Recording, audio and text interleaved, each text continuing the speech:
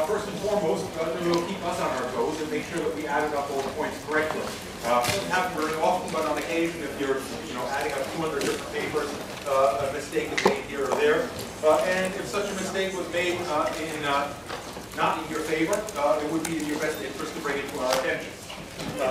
If it was made in your favor, it's up to you to decide whether it's in your best interest to bring it to our attention.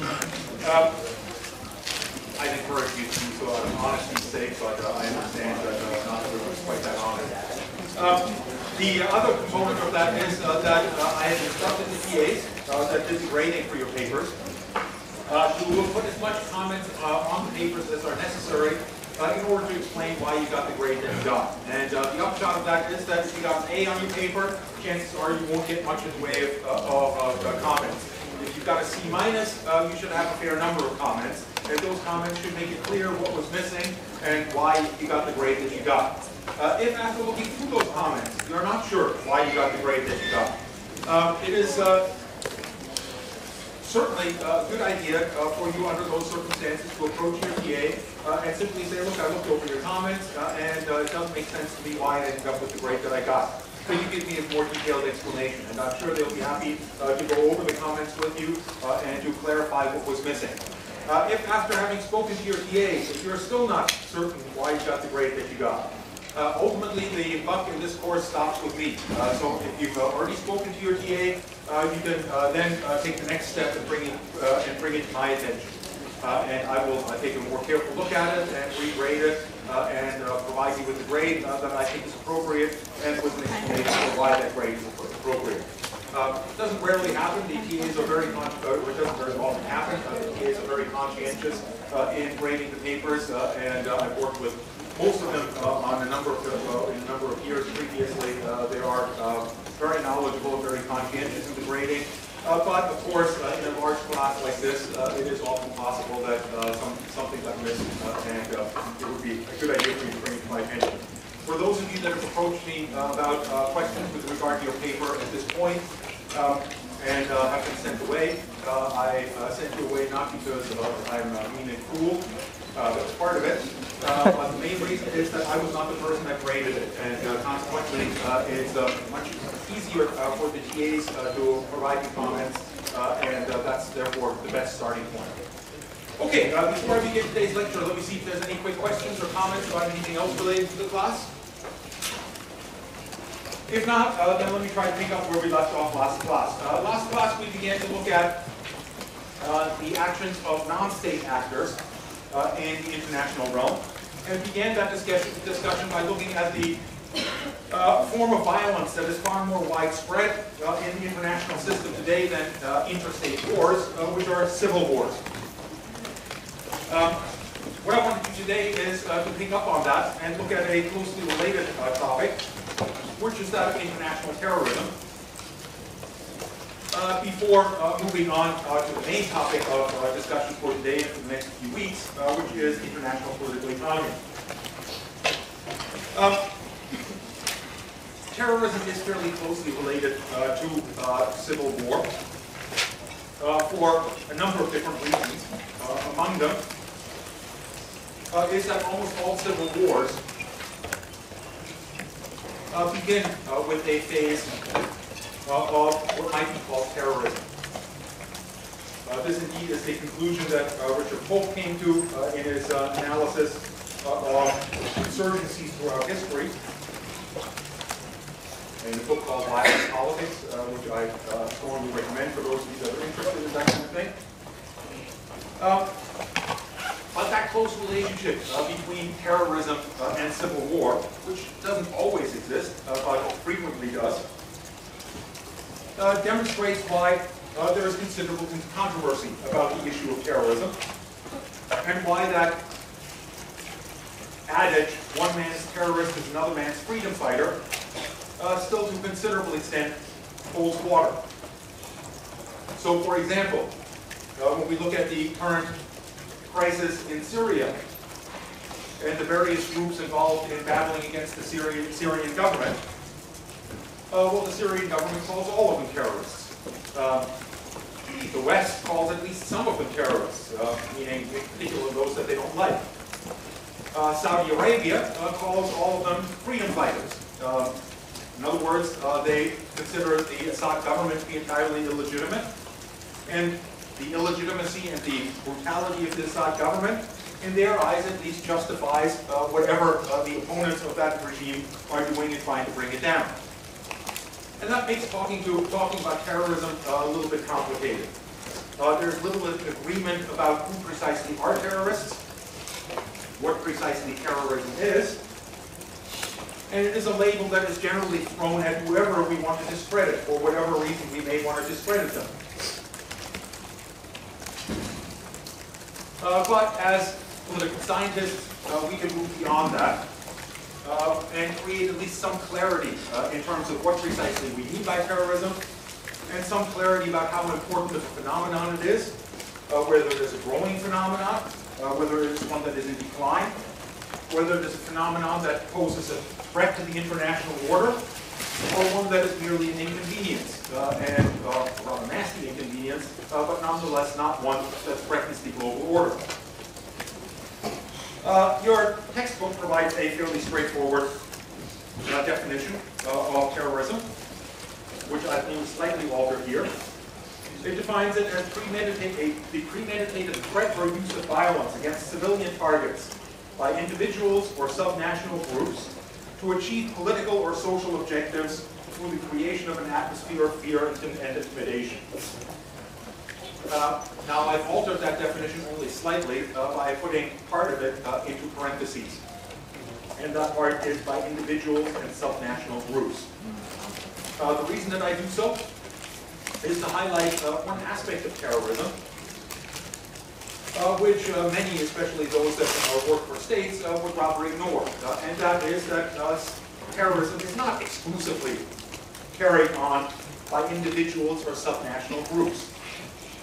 To define it that way limits our analysis of what terrorism is rather significantly. There is, of course, group terrorism, and indeed individual terrorism. But historically, at least, the far larger categories are those of state-sponsored terrorism and indeed state terrorism itself. Now, I can't give you a full history of terrorism, but I'll just point out instances of things that have been termed terrorism over the centuries. And it illustrates that terrorism and actions like terrorism have a rather long history. The first to have that label applied to them were the group known as the Zealots, who tried to drive the Romans, who were militarily far superior to the Zealots themselves, out of Palestine back in the 6th century BC. And did so in large part not by confronting the Roman military directly, but rather by engaging in a campaign of assassinations to make their ability to control the territory of Palestine more difficult, and eventually to sap their will to continue their ongoing presence there.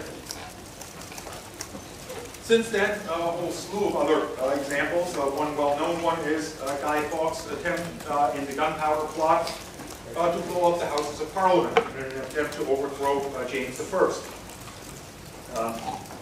Most of us that are not from the British Isles, where Guy Fawkes Day is still celebrated with fireworks, only became aware of the Guy Fawkes plot as a result of a rather interesting movie on the subject of terrorism, which some of you may be familiar with, V for Vendetta, which I don't want to recommend as something to watch to get an education on terrorism, but it's provocative and certainly worth seeing. It's good entertainment, if nothing else. The assassination of President McKinley by an anarchist in 1898 has often also been described as terrorism. Although the question arises in this particular instance, can President McKinley be considered a civilian target, given that he is the President of the United States, and as the President of the United States, he is the Commander-in-Chief of the Armed Forces of the United States. and some at least would argue that that would make him a legitimate target in a war. But that's another topic that we'll get to in a bit more. Certainly, the individual that assassinated him was not acting on behalf of the state, and as such was not legitimately entitled to wage war against the United States or anyone else. And thus we could throw that into the same category as the other examples. The group Irgun Zavai Luyumi was responsible for a bombing of the King David Hotel in 1946 in Tel Aviv, I believe it was, which is often seen as a very blatant act of terrorism, and one that preceded the establishment of the State of Israel, and was part of the process of creating the circumstances within which the State of Israel could establish itself. The Black September group attacked the Munich Olympics in 1972. And indeed, the Olympics have been a favorite target of terrorist groups ever since, and something that is certainly Mr. Putin is well aware of in the lead up to the Sochi Olympics, where several groups, especially those associated with Chechen nationalism, have indicated their intention to, if at all possible, disrupt the Sochi Olympics as a means of drawing attention, international attention, to the plight that they suffer in the Russian Federation. In the Black September incident in 1972, Palestinian quote-unquote terrorists infiltrated the housing unit of the Israeli team, took a large portion of that team hostage, most of whom were eventually killed either by the Black September group itself or in the rather mishandled police response that ended the incident back in 1972. In the same year, the Irish Republican Army launched a series of bombings in Belfast, in essence, to drive the British out of Northern Ireland and to undermine the dominance of Protestant groups associated with the British in Northern Ireland.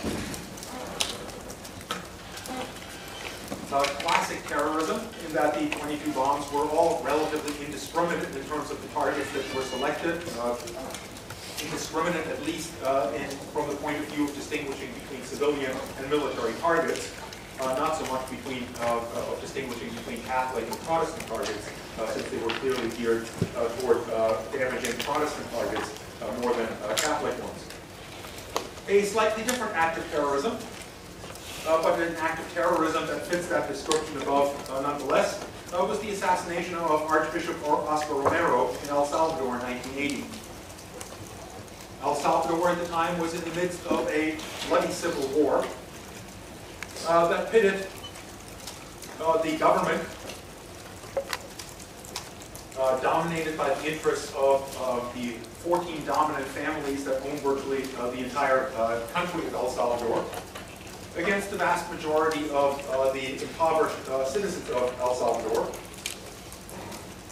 that were trying to institute some kind of land reform, create a more egalitarian social order, and so on and so forth. But the battle against them very much involved, on the part of the El Salvadoran state, acts of terror. And while the assassination was carried out by a group that was not directly under the command of the El Salvadoran state, it consisted mostly of either former members of the military or members of the military out of uniform at the time that they participated in it, and was led by one of the most powerful individuals within El Salvador at the time, Roberto D'Aubuisson. Again, you don't need to remember all those names. Why was it terrorism if it took place within a civil war? It was terrorism insofar as it was very blatantly an attack on a civilian target, the Archbishop of San Salvador, who was shot in the church while giving Mass. And why was he shot? Was it because he was an important official in the Civil War?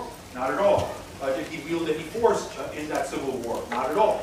However, he had spoken out against what he considered the extremely unjust status quo in El Salvador, and by doing so gave at least vocal support to the cause of the guerrillas, of the insurgency.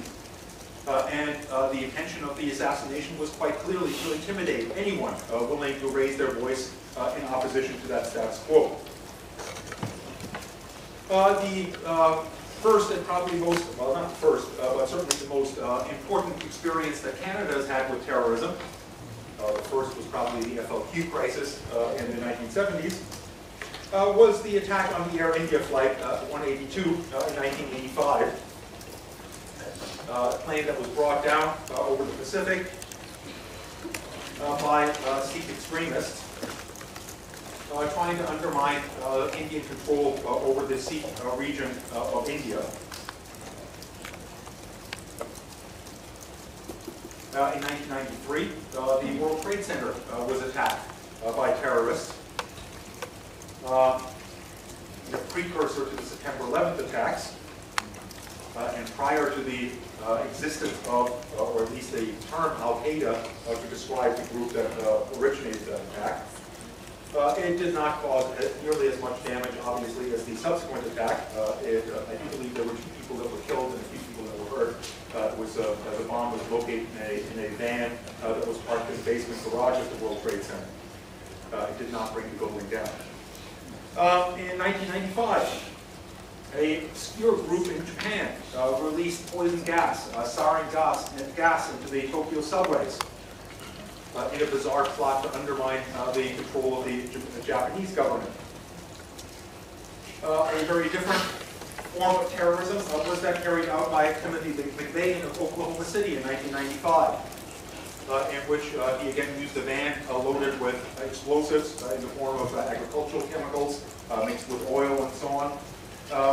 Parked in front of the federal building in Oklahoma City and ignited the bomb, and in the process killed close to 100 people, including the majority of kids in a daycare that was located on the first floor of that building. He did so as an individual. He had one other partner and perhaps a few others that may have been associated, but he was the dominant figure. He was not part of a larger group or organization. And did so, according to his own testimony, in response to the brutality on the part of the American government that he observed in the attack by federal authorities on a compound in Waco, Texas, 2 years earlier, in which a religious cult was being accused of stockpiling weapons in that compound.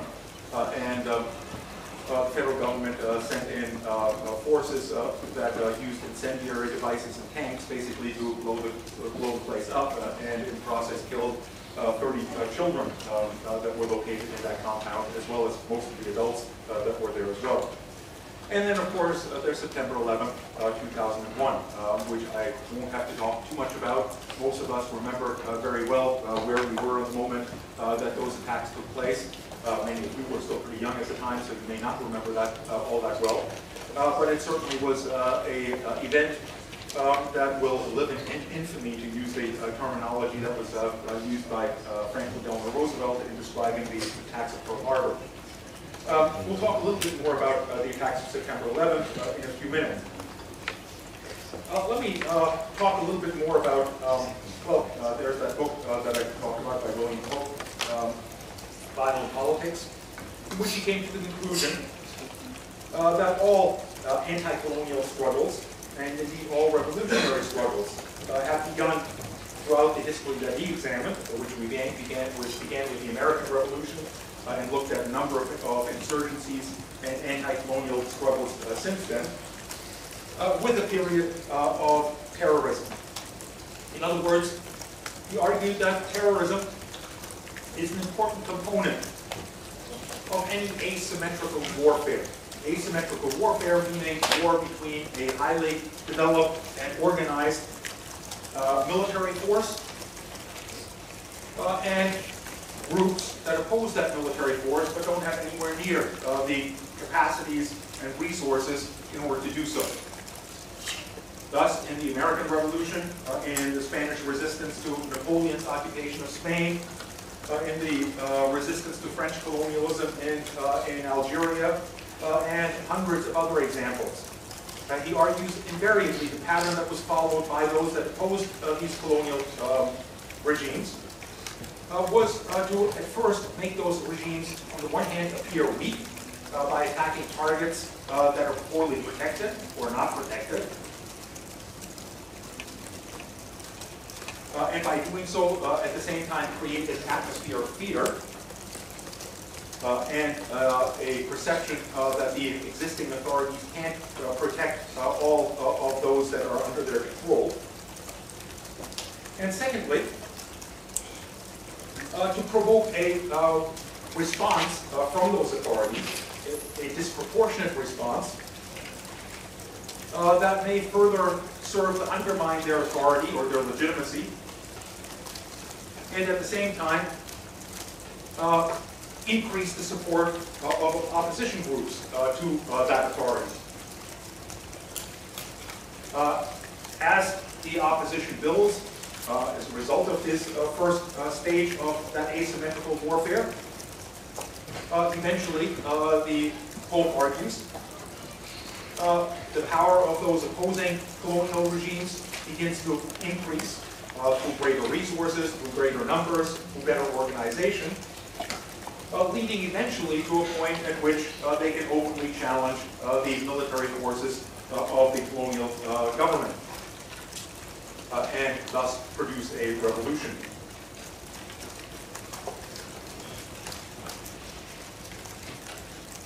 So George Washington and people like him were also at one point or another active in what might today be described as terrorism.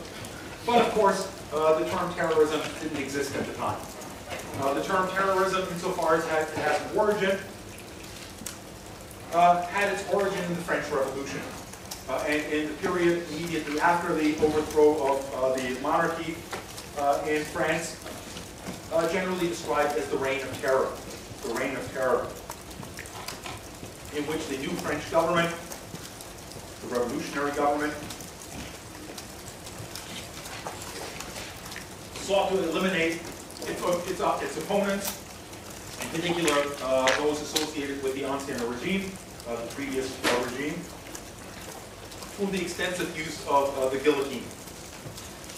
And the guillotine was used not just in a discreet manner, hidden away from public eyes, but very deliberately in town squares, in the center of towns with large audiences, in part because, humans have a tendency to toward bloodthirstiness, and there are lots of folks that enjoy that kind of thing. But even those that don't enjoy those kind of things would nonetheless get the general picture. If you oppose this government, these are the consequences. The extent to which there are humans that enjoy that kind of thing is always a bit of a puzzle to me, but it's fairly evident.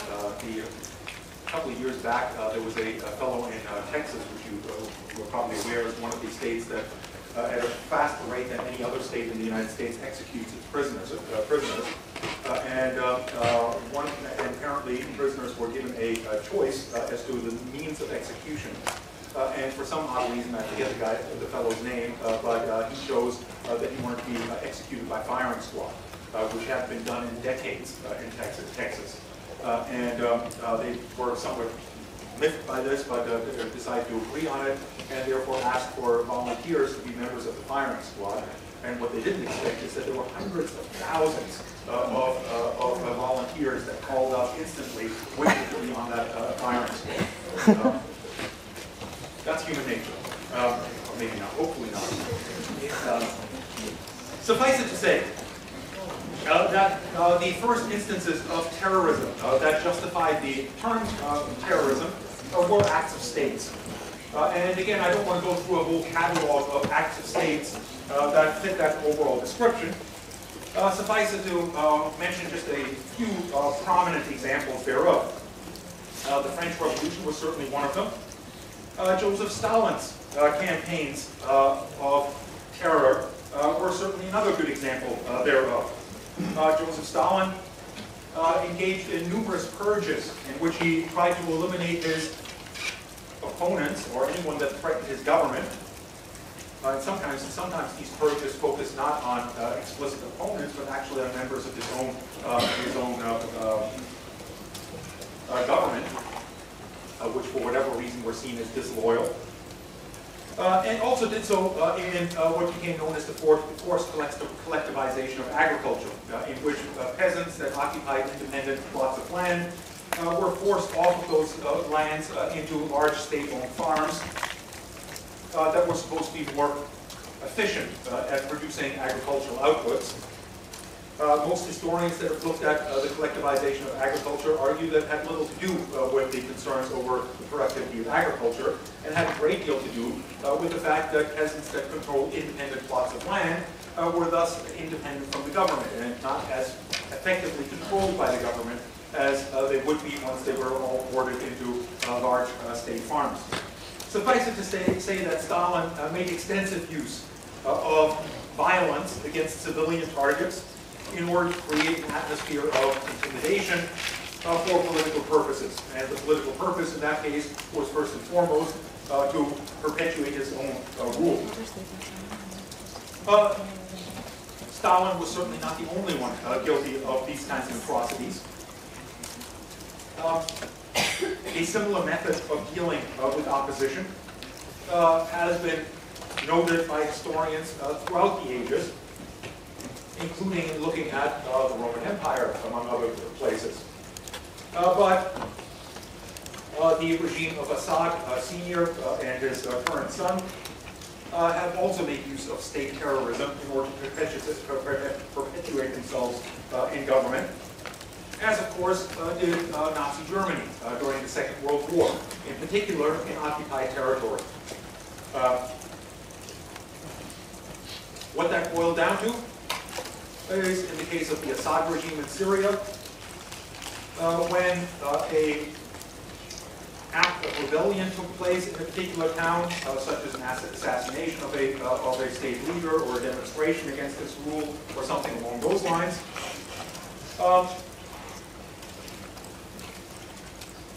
he took care of it pretty quickly by making an example of that location. In other words, by engaging in what might be called collective punishment, razing that town to the ground and killing whoever was in it. Essentially, that generally drove the point home: A, don't rebel against my rule, and B, don't allow anyone in your village to rebel against my rule, or else you will all be collectively held responsible. And this, to a large extent, was also the case with regard to the Nazi occupation forces, in particular in Eastern Europe, where they were successful, with the exception of the Balkans, in ever allowing a serious challenge to their rule in the form of insurgencies or resistance fighters. And one reason for that is A, because they had a lot of willing collaborators in parts of Poland, Ukraine, and so on. But the other side of it is that insofar as there was an